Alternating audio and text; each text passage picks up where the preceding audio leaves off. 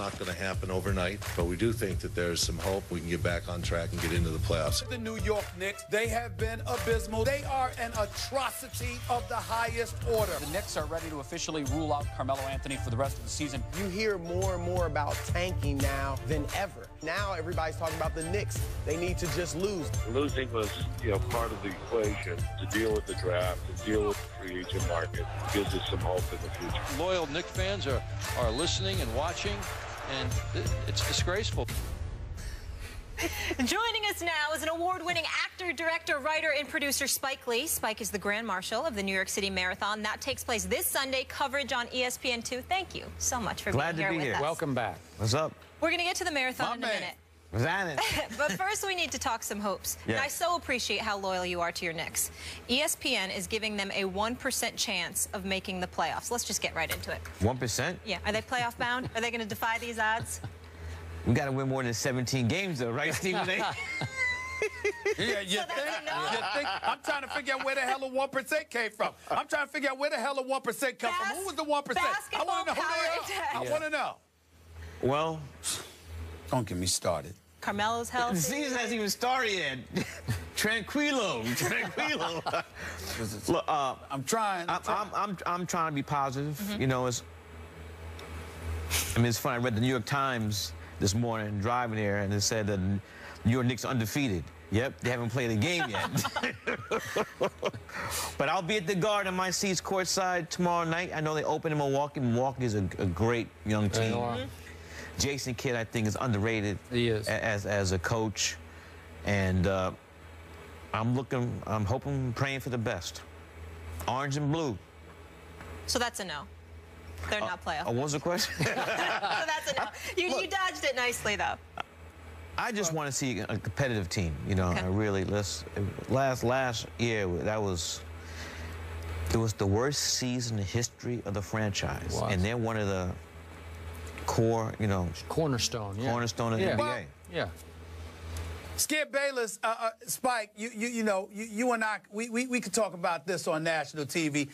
I actually called Spike Lee last year and got on him, Skip, and jumped on him because I thought he was too damn supportive, and I blamed him. I held him partially responsible because I said if you stop holding out hope, maybe change would come. Yep. Why don't you stop sitting up there and trying to feed these folks a ray of hope?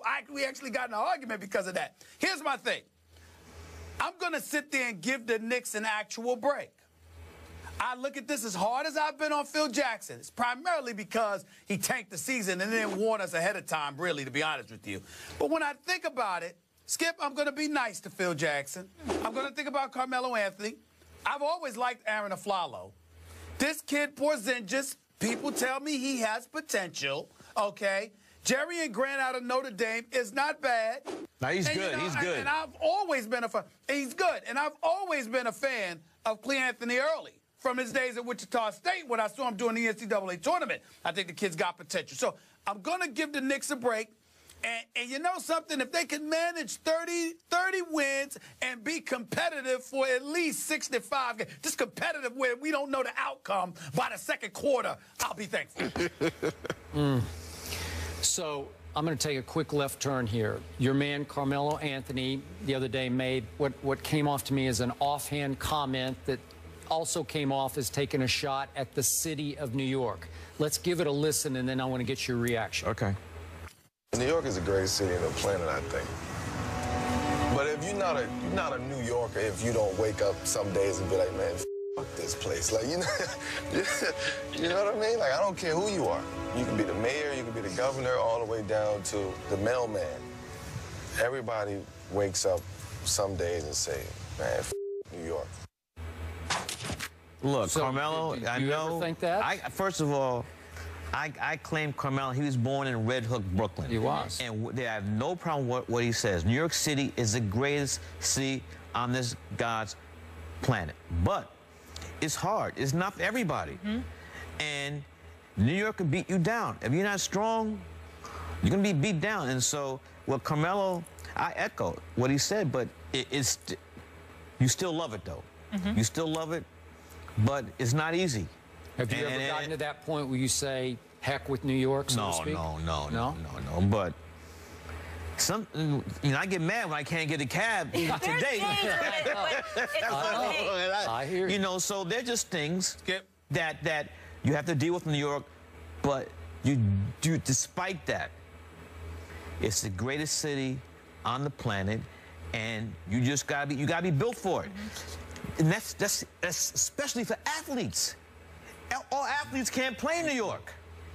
Well, they rather play in a market where they have one newspaper, and you know, if you mess up here in New York, it's horrible. But if you win, it's the greatest place ever. Make it in New York, make it anywhere, right?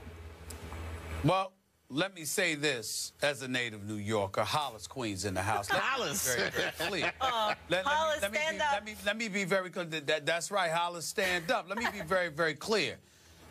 Carmelo Anthony was 1,000% right.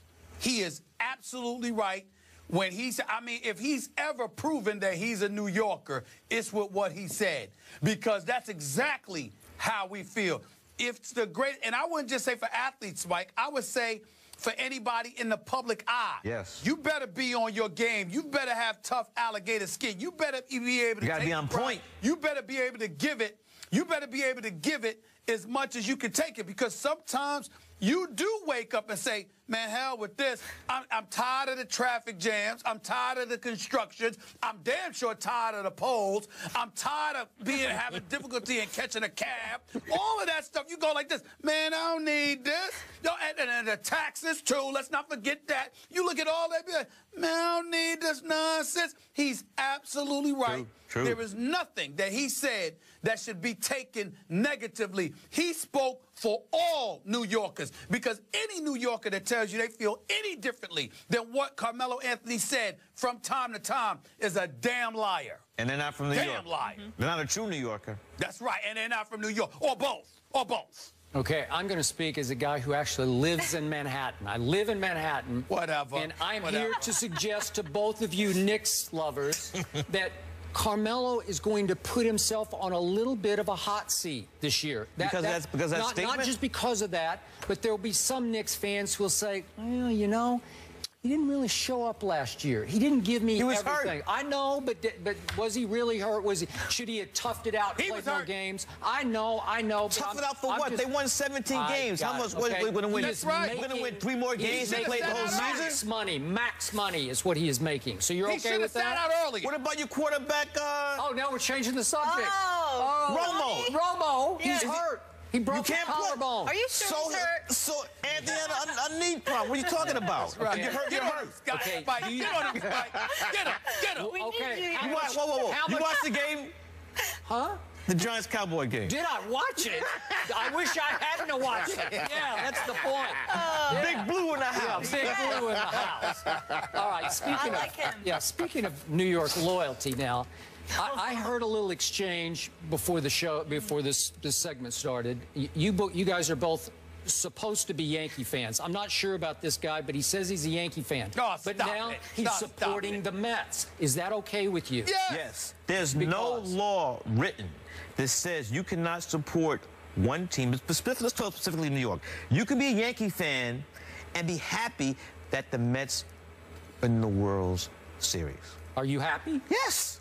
I want the Mets to win. Why? Who's in Kansas City? The Royals. So you'd support the Nets after your Knicks? Let's leave basketball out of it. Case in point. I have a different agenda. I have a different agenda, Spike. I have a different agenda that I want you to hear. Molly and Skip know this. I'm a diehard Yankee fan. No question. You know that.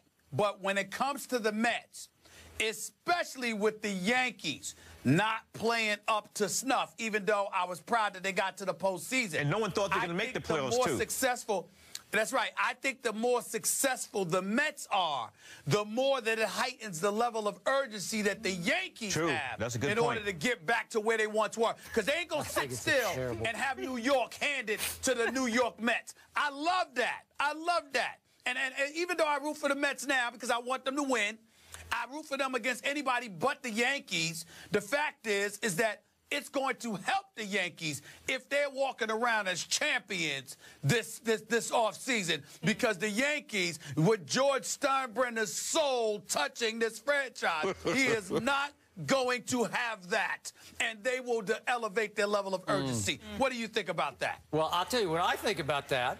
I think it is a lame rationale on your part. Why is that lame? We know what you think. We know what you think. I'm asking Spike. The true Yankee fans I know, those who live in my building in Manhattan, they can't even speak the name Mets. They can't even. That's not true. The name Mets can't even come out of their mouth. There are people like that. Yeah, but also, there are. Stephen A. and I are not the only Yankee fans, devoted Yankee fans, who are happy that the Mets are in the World Series and want the Mets to win the World Series. I get it. But I'm a Giants fan, and if they stink it up, I'm not rooting for the Jets. That's the last team. Thank you. But let's talk about, you had another thing to your resume, role as Grand Marshal of the New York City Marathon. First New Yorker. On ESPN 2. Yeah, tell us about that. Well, I got a call from my man, Chris Weiler, who used to be with the Knicks back in the glory days. He called me up out of the thin blue air. I hadn't talked in years. He said, we want you to be the Grand Marshal for the New York City Marathon. I said, what? You have Grand Marshal? I said, no, we've only had, you will be the third and the first New Yorker. So I said, great. The marathon is one of the great sport, New York City Marathon is one of the great sport events in the world. And the route goes through my neighborhood in Fort Greene, Brooklyn, so I saw it from a little kid growing up. And I was just honored that I got the chance. And so going to all 5 boroughs, 50,000 runners. That's awesome. And it's going to be a beautiful day. I'm going to take pictures. My wife, Tanya, is going to be in the car. We're going to be in a convertible, Pontiac convertible, that will lead 50,000 runners through the 5 boroughs and end up in Central Park. So it's going to be a great day. One of the coolest things you've ever done, right? It will be. Be up there. It will be. Sunday on ESPN 2, we get to check it out. Thanks so much for being here. It was so nice to meet you. Thank you. All right. Good job. Good seeing you, bro. See you soon. Bundle up on Sunday. It's cold. It's a little cold. Yeah, it's going to be a little Hope cold. it doesn't rain. All right.